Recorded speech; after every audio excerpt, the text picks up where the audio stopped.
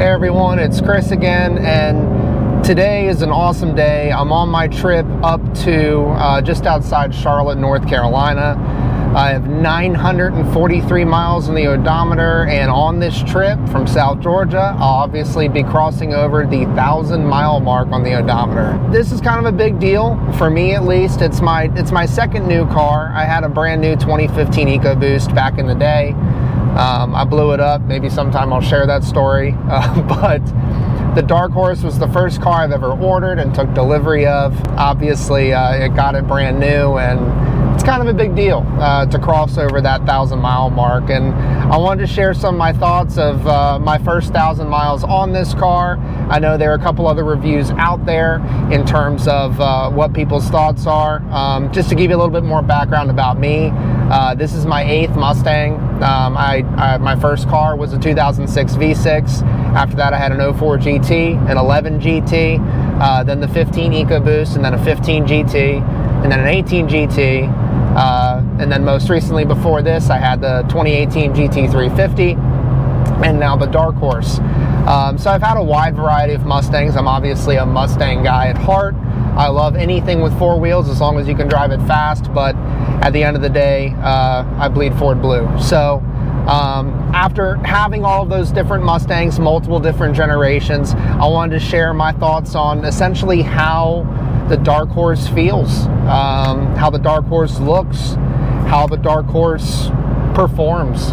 I recently did a video on the infotainment system, just kind of giving you guys an overview, as well as how the car performed at an autocross in comparison to the 350 and my experience with the Mach 1. But all in all,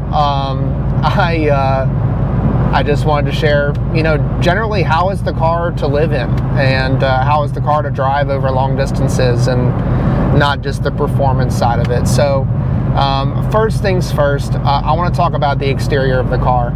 I had a really good conversation with the lead exterior designer, Chris Walter, of the S650 Mustang, and he is an enthusiast at heart, and he has the biggest heart, pun intended, I guess, saying hard back to back, but he has such a big heart for the enthusiast community behind Mustang and capturing the essence of what this car is supposed to be. Because it's not just a new car. It's not just like, oh, hey, we're rolling out a new Accord or a new Camry. This is a car with heritage. 2024 is the 60th anniversary. Talk about the kind of pressure that the design team and every other team was going through in developing the S650, knowing that this is the 7th generation of a car that is iconic not only to us enthusiasts in the United States, but all over the world. That running pony has become an icon known by many, brand known by many. So there's a lot of pressure there, and we all know the underpinnings of the car are very similar to the S550, but in terms of the exterior design, it's tough to do a refresh of an entire body but carry over a similar chassis, the same chassis more or less, with some very specific and meaningful updates. But I really do like the overall look of this car. I gotta say, two things that really stand out to me on this car. The first one is probably my favorite, and I don't think pictures capture it that well, or even video. So go out, find a 2024 and look at it for yourself and obviously get your own opinion. But my favorite part of this car is the rear quarter from the side. How the designers chiseled in that hard angle of the taillights and hard angle of the quarter panel, and kind of made the car look like it's moving sitting still. That is something that, you know, the general shape of the car has obviously been around for decades, but that is something that is new for S650, and something that a design cue of the 2024s that is unique, and something I really like, especially after seeing it in person.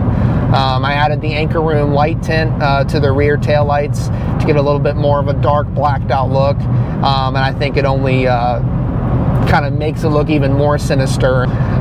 The second thing that I really do like in terms of the exterior would be the spoiler options. I will say I really like the aggressiveness of the Dark Horse handling pack spoiler with that gurney flap, but even the GT Performance Package spoiler looks really cool. But more notably, the front headlights. I really like that Ford took the Night Pony package, or Black Appearance package. I think they're calling it the Night Pony package now. Oh, that sounds good. But how they took the Black Appearance package and the Night Pony package and incorporated different headlights into that package. So obviously Ford took some design cues from those companies like Anchor Room, where people were blacking out the orange reflectors or putting tint over their headlights altogether, or the GTS headlight and taillight covers. Modifications out there that we all know Ford's looking at and taking notes for the next generation or refreshes. With the Night Pony package and having the headlights blacked out with that specific package removes the modification you have to do. It looks really good, and the best part is, and I'm a stickler for this, you don't lose any light output. I do like the smoked look, but I don't want to lose any of that light output. I'm a safety guy. You know, if I'm driving the car at night, I'm not super good at looking for deer, so I don't want to reduce my light output any more than I have to, right? So having those blacked out housings from the factory is an awesome addition. Now for the interior. There's a lot of love and a lot of hate when it comes to the interior of the S650. And at the end of the day, I'll be the first to tell you that there's hate when every generation comes out. All I ask is that you take a minute and go see one in person, and I promise it will grow on you. It may not be your favorite, but the car does grow on you the more you spend time with it. And I will tell you right now, the interior, it's a step up. Obviously, I'm 31 years old. I am a millennial. I do like the graphics. I do like technology. I do like all the things that Ford looked into. Also, the upcoming generation, Gen Zs, when they were designing the interior and exterior and every part of this car. But the immersive experience you get with the Unreal graphics and the digital gauge cluster taken to the next level with the graphics of the car, you know, doing burnouts and stuff when you do drag strip mode, and all of the different things that are happening, and it's like you're playing a PlayStation, you know, in front of you. And it's super high quality, it's super responsive. They're rolling out updates for the glitches that are happening. I've only experienced a couple of them, but you know, it's something different. It's not the same.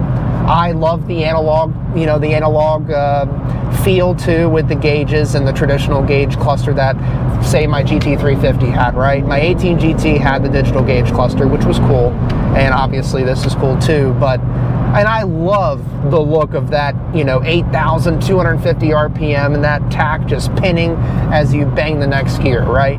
It's cool, but there's a lot of technology here. And for someone like me, who's literally about to do a 6-hour drive all the way up to Charlotte, North Carolina, having this immersive experience where I can literally, you know, tap this button and make Google Maps all the way across my dash here is pretty darn cool. Fox body mode, you know, taps into those Gen X's that out there that, you know, had those Fox bodies in high school, or their buddies had those Fox bodies. They remember doing stupid stuff, burnouts in parking lots and drag racing or whatever they were doing in their Fox bodies back in the day. It just brings it all back, right? And that is a nod to, you know, the designers and the guys and the people at Ford understanding that there is a legacy here, there is a history here, and like I said, this car is an icon in every way possible. You know, my only caveat about the interior is, it was funny, Jason Camisa he pointed it out in a recent Haggerty video. It's very similar to the BMW interior. It is. But there's only so many ways you can lay this out, right?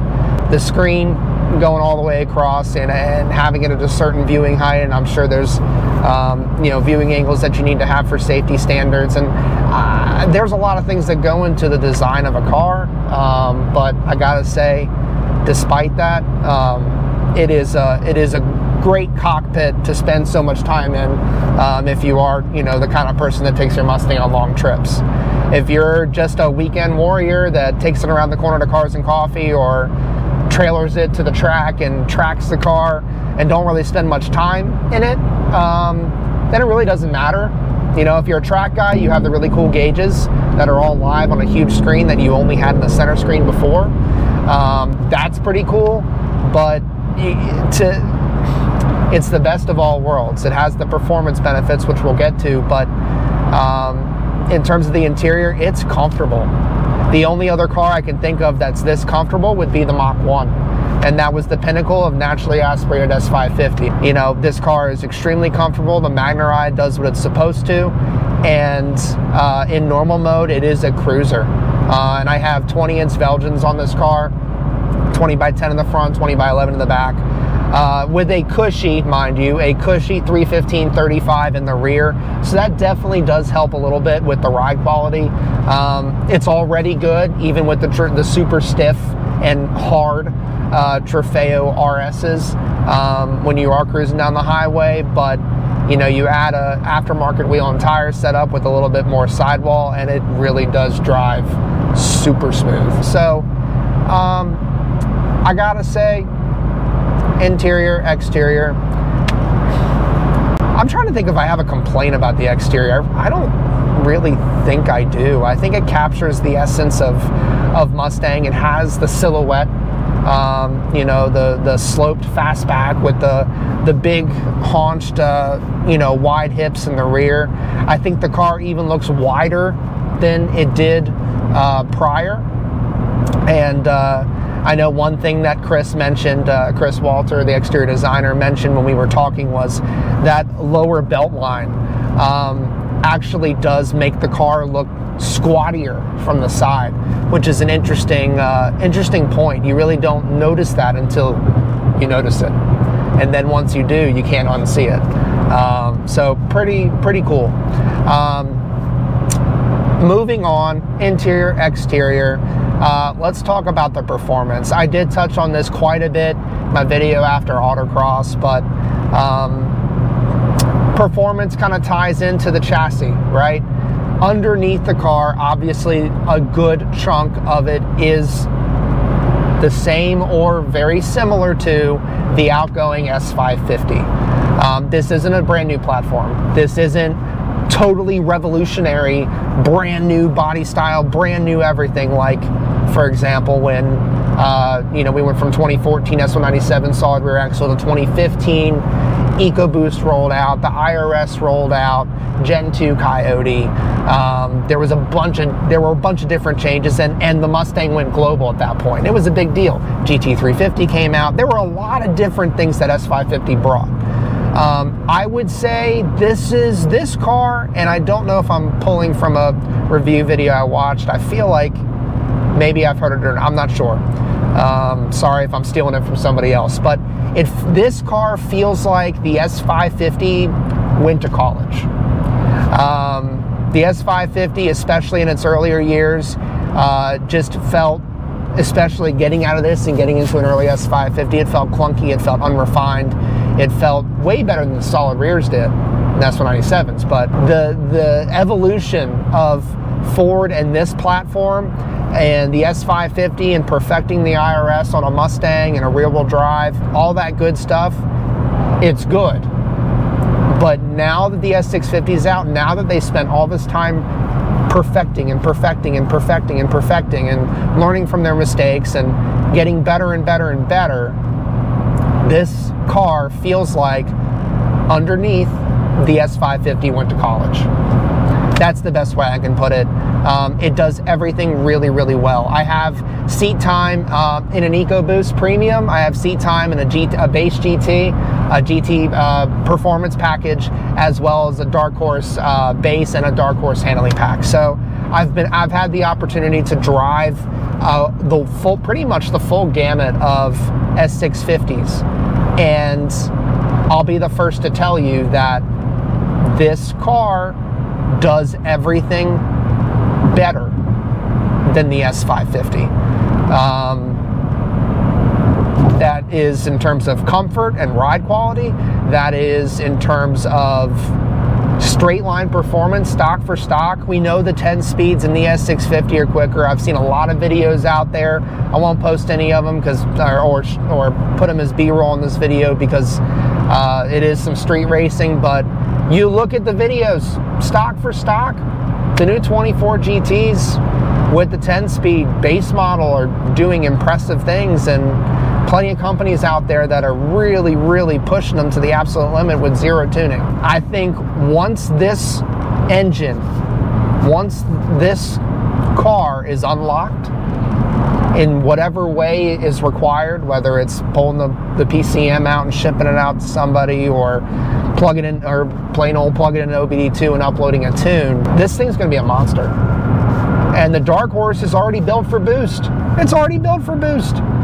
You have the forged connecting rods, unique camshafts, and all the good stuff that makes it the 500 horsepower, but it's ready to rock. So the performance side of it does make me excited.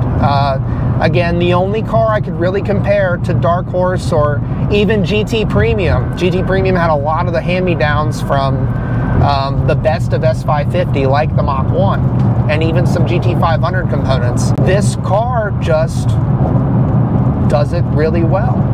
I'd say the Mach 1, the only thing I could say is it does feel a little bit more communicative when you're behind the wheel of it. But I got over that really quick in the Dark Horse when I went faster. I mean, the body control and dynamics of the MagneRide in this car are leaps and bounds better than what the Mach 1 had. Performance-wise, obviously I had the GT350 before this. At least in the stick car, it's definitely slower. It is than the 350. But I backed that up with, yeah, sure, the 350 was a little bit faster in a straight line. But it didn't vibrate itself apart, or this car doesn't vibrate itself apart. Then the Coyote, Gen 4 Coyote, is tried and true. It's been around for 13 years now, so you can't go wrong.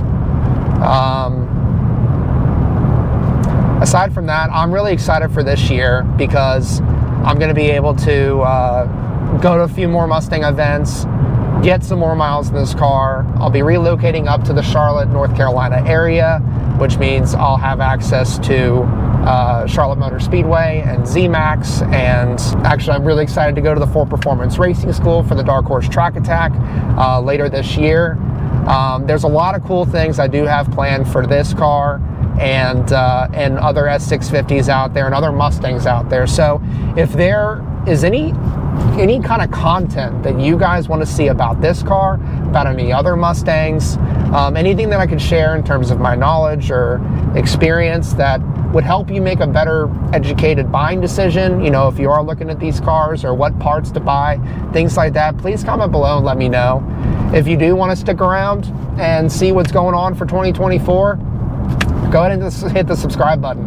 I'm just dipping my toes in the water when it comes to YouTube, and so far it's been kind of fun, so I want to keep doing it. But anyways, be sure to hit that like button, the subscribe, the notification bell, and we'll see you next time.